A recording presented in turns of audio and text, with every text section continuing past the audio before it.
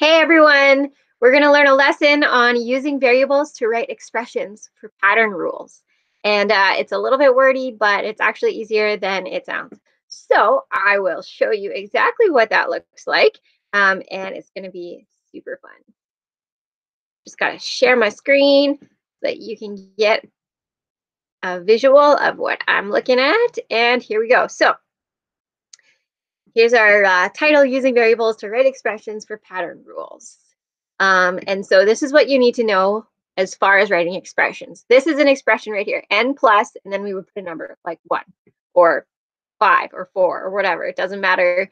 It could be any number. We'll have to figure out what the number is based on the pattern we're given. But it's always going to look like this. It could also look like n minus something. It won't, because I don't think we have any questions with minus. But just keeping in mind, it doesn't always have to be plus. It's just we're going to be working with adding for today.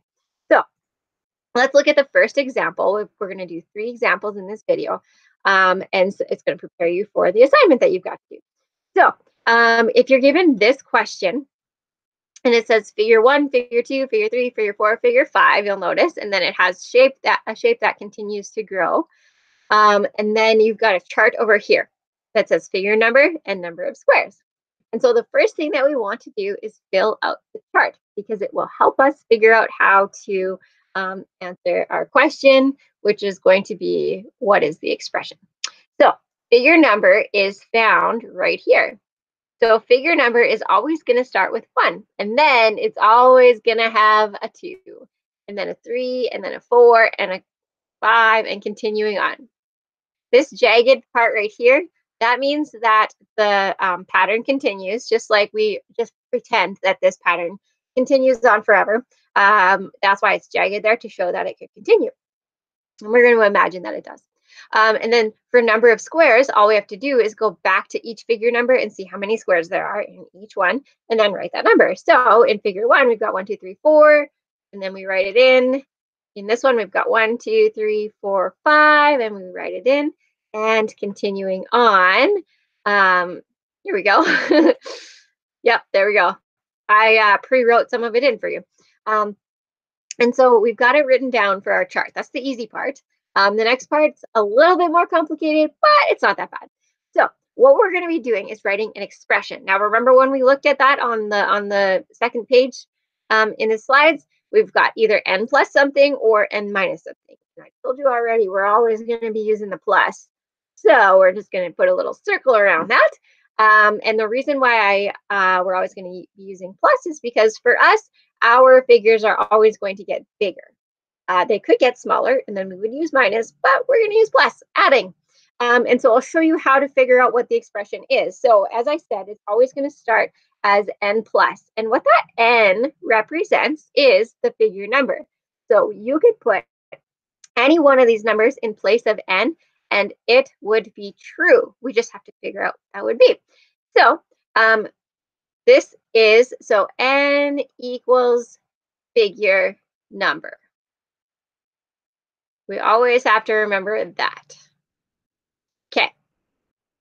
So when we're writing the expression, all we need to do is, and I always go to the first one because it's super easy to subtract 1.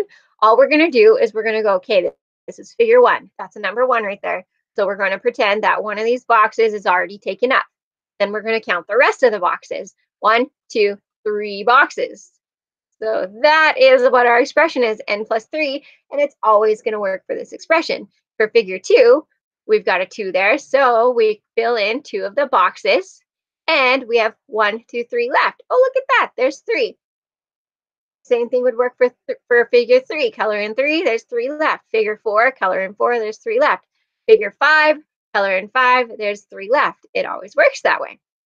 If you did not have the shapes, you could just think of, what's 1 less than 4? What's 1 less than 5? What's 1 less than 6?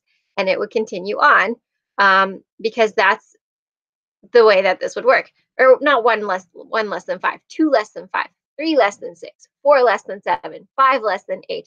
So you're almost subtracting the 2 numbers to find this number. So that's how expressions work. Let's look at another example and take it a little bit further. So we've got the figure numbers here, 1, 2, 3, 4, 5. Just like I said, they continue on to be 1, always 2, always 3, always 4, and always 5. And then we're going to look at the number of dots in each one because that's what it's looking for. So the number of dots in this one, we've got 1, 2 dots. So we write the number 2. We've got 3 dots in the next one, 4 dots in the next one. And you might notice that these pretty much always go up by 1 on this side too, because we're really focusing on the expressions, not finding the simple pattern. So first step, write an expression for the pattern. So it is increasing, so it's going to be n plus, and then we just got to figure out what that plus is. So we could go to our picture and go figure 1. Well, that's the number 1, so we get rid of a dot. And how many dots are there left? There's 1 dot. Or you could go over here, go, we've got a number 2 here, subtract the figure number 1 minus 2, and we're left with 1. Same way, 6 minus 5, left with 1. It would work either way. Now, the reason why we want to do this is because we could figure out how many dots are in any figure number this way without continuing the chart for forever. So, for example, if we are looking for, in this yellow sticky note here, the 10th figure. So imagine this figure number 5, 6, 7, 8, 9, 10. We could fill out the chart. It wouldn't take that long, but there's a faster way. What you're going to do to figure this out is the n. Remember how n replaces any one of these numbers? Well, it's going to be replaced with 10. So we're going to put a 10 and keep everything else the same, plus 1. What's 10 plus 1? I know you guys know the answer. It is 11. So that means that the number of dots in figure 10 would be 11 dots. Amazing, okay? Oop, that says dots. There we go, dots. So the last question that we're going to do together in this video is this one. And it's a little bit different. It's not a drawing, but it's going to be very similar. So what we're given here is the term value. So you can see here, I covered up the box because that was the easiest way to do it. But so in here, the figure number, the first one's always just the first, that's just the first one.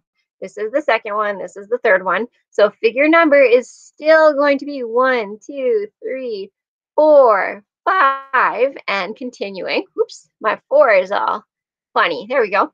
So if it helps, we can write this on here. For you, you just have to copy it down onto a piece of paper and write that. And then the term values, well, figure number here, 1 goes with 7. So 7 goes here. Then 8 goes here. Then 9, then 10, and 11. And we assume it just continues. That's what these dots right here mean. That means that the pattern continues on. So first, we have to figure out our expression. So it's n plus, and then we figure out what it is. So for this, we're just going to have to use the strategy of take the term value and subtract 1 from it. So 7 minus 1 is 6. So our expression is n plus 6. That works for any number. So what we're going to do, we're going to make it a little bit harder. We're going to find the number of dots in the 30th figure. 30th. Remember, we did 10th last time? Now we're going to do the 30th. It's not going to be that hard, though, because all you have to do, remember, is put 30 in place of n. So we put 30 where n goes, keep plus 6 the same, and then solve. 30 plus 6 is 36. So that means if we were to continue this pattern on and find, continuing on till we found 30 of them, we would get to the number 36. And so that is how that works for our terms and finding an expression. So do the questions that go with this and then continue on.